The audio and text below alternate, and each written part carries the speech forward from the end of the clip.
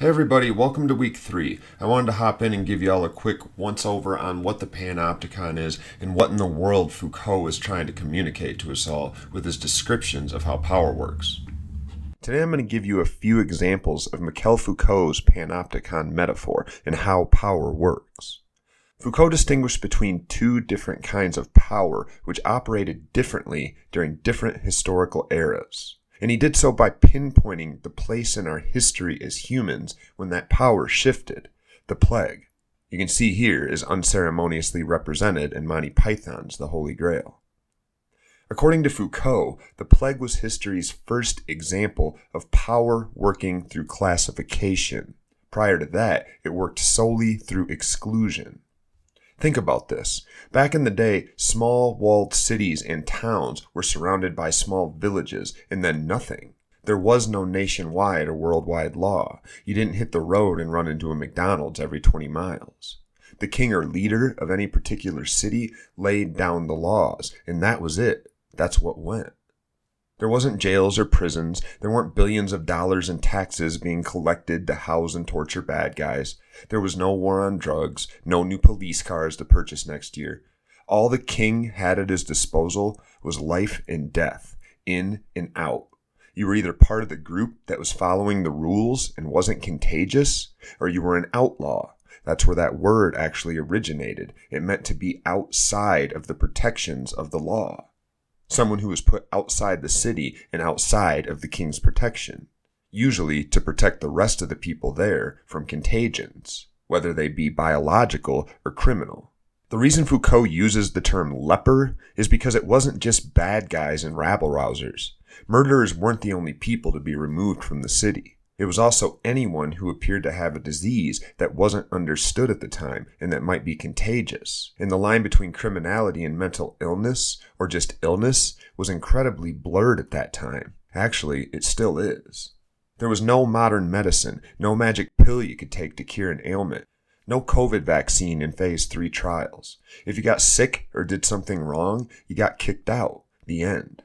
So when Foucault uses the term leper, he's referring to stigmatized identities, people with conditions which society classified as contagious and dangerous, and who were therefore restricted to areas outside of the main city.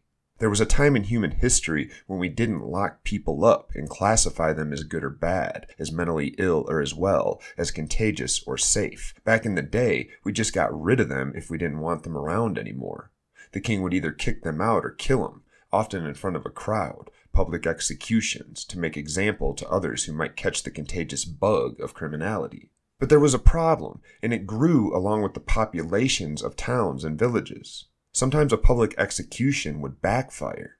Foucault's book begins with an execution pre-1600s where a man is ripped apart, lit on fire, dragged through the village, and sliced to pieces. One form of torture often wasn't enough. These were supposed to be examples, and they were definitely spectacles of violence in public spaces. But every once in a while, the accused would speak up and convince the crowd that what they were seeing was not just. And every once in a while, the crowd would turn on the executioner and tear them down before they could execute the accused. Now imagine being a king and realizing that the person you've sent to enforce your law has been killed by your people. You'd be in a lot of trouble. Your power would suddenly be threatened. This didn't really reach a tipping point until, according to Foucault, the plague. And at that point, we had no choice but to update the system of power. See, prior to the plague, if you got kicked out, you couldn't come back. And if you got sick, you couldn't come back. And with the sick back then, that probably didn't matter because most of the things that you were going to be diagnosed with were going to kill you before you had a chance to come back. But with the plague, things were different. It became obvious early on that those that survived were no longer contagious, nor could they get the disease again. These weren't people that you could kick out of the city because eventually you may well have kicked everyone out of the city, and then you wouldn't be a king anymore. So power was forced to evolve. It moved from a system of exclusion, which is simply you're in or you're out, you're dead or you're alive, you're contagious or you're safe. It evolved into a system of classification, a system with various options for labeling and identifying and treating people for whatever it is that they have or that they are. So where the city before had the ins and the outs, A wall designed to keep those that aren't allowed out and everyone else in? The new updated cityscape in Foucault's culture of discipline classifies everything. There are places for criminals, politicians, religious folks, laborers, sick people. Everyone is divided up and kept in their place. That's why Foucault sees this as a direct evolution of what was going on during the plague. He provides this description of people being lined up to present themselves to a guard who's standing outside of the window, who looks in and looks them over and asks them how they feel, checks for signs of disease, and then decides whether or not they're allowed to leave the house. If the person in charge of surveilling spots anything fishy, they might flag the person or label them as sick. And then you were in trouble, because from there, you had to either get rid of the label and prove you weren't sick anymore before you could leave the house, or you had to just keep that label indefinitely.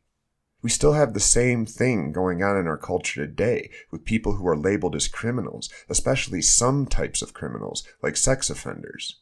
So how on earth do you surveil everyone on the planet, including the people in charge of surveillance, because they themselves are also human and not immune to committing crimes? The answer is to create a system in which we surveil ourselves. This is the Panopticon. Let's go back to the plague example one more time and think about the way that you would feel if you knew that an inspector was coming by later that day to check you out and to label you as either healthy or sick. Imagine you get a tickle in your throat and a cough, and then you start to sweat. Imagine it becomes pretty obvious that you're sick.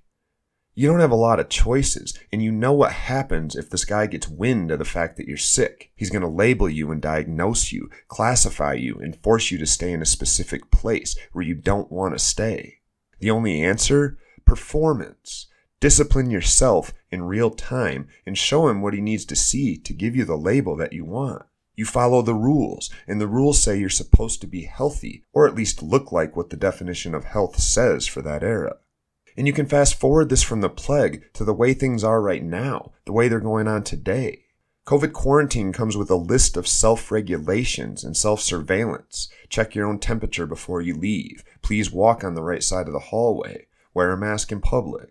So we're headed right smack to the Panopticon, Foucault's metaphor for understanding how disciplinary power works, for understanding why and how we surveil ourselves and don't even seem to notice ourselves doing it. With exclusionary systems, pre-plague systems, power originated from the top and flowed downward. It was always one way. It had one source, and it was, in large part, unquestionable. You couldn't appeal the king's decision and try to get back into the city because there was no one to appeal the king's decision to. He was it. But with disciplinary systems, the source of power became fractured, multiplied, segmented. Power can come from many different sources today, and there are multiple ways to tap into it in our culture, multiple people, systems, and organizations that might see your behavior or my behavior and discipline them through different mechanisms. You might say something on a blog that strikes a group of people as racist or sexist, and they might use various methods of discipline to label you as a racist or as a sexist. They don't have to go to the king anymore. They might send your comments to a news organization. They might post them on their blog. They might talk about them in a public venue and add commentary. There are a lot of methods for them to discipline you nowadays, and they're only one of many people who could discipline you. They're one of many people who have access to different powers of discipline. It's no longer just the king.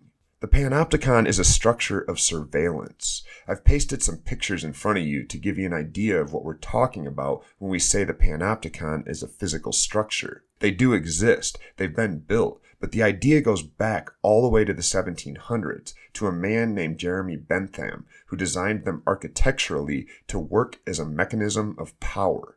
And he nailed the design because 200 years later, Foucault came across his work and recognized the potential to use it as a metaphor for how power works generally. The central structure in the Panopticon is surrounded by windows, and from inside it, you can look in any direction into any cell at any time. But the trick of the Panopticon is that none of the inmates, none of the people, know that you're watching. They can't know that you're watching because they can't see back into the Panoptic Guard Tower. The magic is that one person can effectively guard hundreds or even thousands of inmates or other humans if the system is built correctly. In fact, you don't even need a guard because the Panopticon is designed in such a way that the people in their cells can never truly know whether or not they're being watched. They have to assume that they're always being watched. It works even when the guard tower is empty. And this changes the way that people behave. We come to surveil ourselves, to self-regulate our own behavior based on what we think the people and organizations around us want and need from us. We expect discipline and punishment if we use the wrong phrase or if we behave the wrong way. If we walk into a supermarket and begin throwing gallons of milk on the floor, then we're doing a terrible job of self-surveilling and self-regulating, and the Panopticon will certainly step in and let us know that there are indeed people watching. But you won't see those people until they need to show up and stop you from smashing milk on their floor. That's because generally, the fact that we know they're probably there, waiting to stop us if we do smash milk on the floor, that knowledge is usually enough to force us to self-regulate our own behavior. Foucault, quoting Bentham, said power should be visible and unverifiable.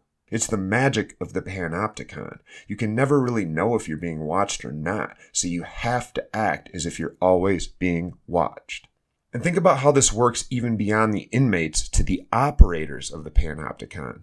This image will give you a good idea of the way the guard tower itself is designed as a panoptic structure within a panoptic structure, a panopticon within a panopticon. Bentham thought of everything, including the fact that the guards would also want to slack off if they weren't being watched. So the Panopticon is built to prevent the detection of an approaching guard. Shadows and sounds and echoes are blocked. The swirling staircase around the outside is designed so that you can pop your head up or down and check on somebody who is above or below you without them knowing. The room is circular, so if you're looking out at the inmates, somebody can always walk up behind you. The structure is designed so that the surveillors also have to think that they're probably being surveilled, but they can't really know, so they have to behave like they are. And the people who are surveilling the surveillors also are beholden to this system. So every step of the way, everyone acts as if they're being watched, but they never really know if they are or not. That's how the Panopticon works.